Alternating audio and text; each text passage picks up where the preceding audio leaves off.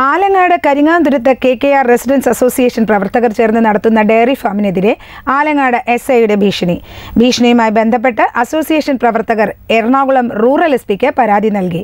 കരുമാലൂർ തട്ടാമ്പടിയിൽ പ്രവർത്തിക്കുന്ന diary ഫാമിനെതിരെയാണ് Alangad west SIയുടെ ഭീഷണി.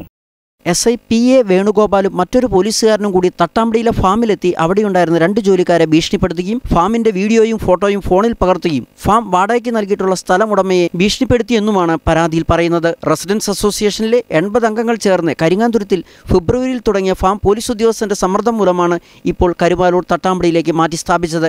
Deputy കളക്ടറാണ് അന്ന് ഫാം ഉദ്ഘാടനം ചെയ്തത്. ഉദ്യോഗസ്ഥനിൽ നിന്ന് മോശം നടപടിയുണ്ടായാൽ റെസിഡൻസ് അസോസിയേഷന്റെ നേതൃത്വത്തിൽ അംഗങ്ങൾ പോലീസ് സ്റ്റേഷൻ ഉപരോധവും സമര പരിപാടികളുമായി മുന്നോട്ട് പോകുമെന്ന് KKR residence association president poly Puthussery പറഞ്ഞു. ഇദ്ദേഹം വേറെ പോലീസുകാരൻ കൂടി ഇവിടെ വന്ന് ഇവിടുത്തെ 2 ഹിന്ദിക്കാരാണ് ഞങ്ങളുടെ പണിക്കാർ. ഈ ഹിന്ദിക്കാർ പുറത്തോട്ട് മെക്കിട്ട് കയറി ഇവിടെ വന്ന് ഈ ഫാം ഞങ്ങൾക്ക് വാടകയ്ക്ക് തന്നത്.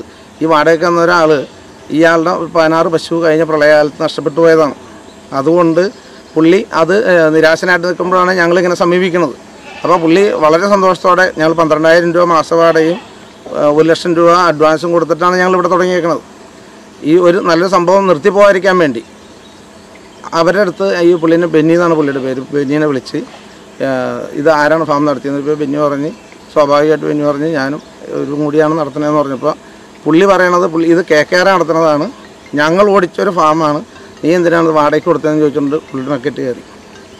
അങ്ങനെ അത്രയും ഒരു ഇദ്ദേഹം ഒരു ഗവൺമെൻറ് സർവീസിൽ ഒരു സർവീസ്മാൻ, ഒരു ഉദ്യോഗസ്ഥനാണ്, ജനങ്ങളുടെ സേവകനാണ്.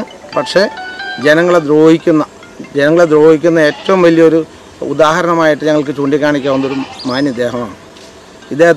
ഇതിനെതിരെ ഞങ്ങളൊരു ഇതെടുത്തു.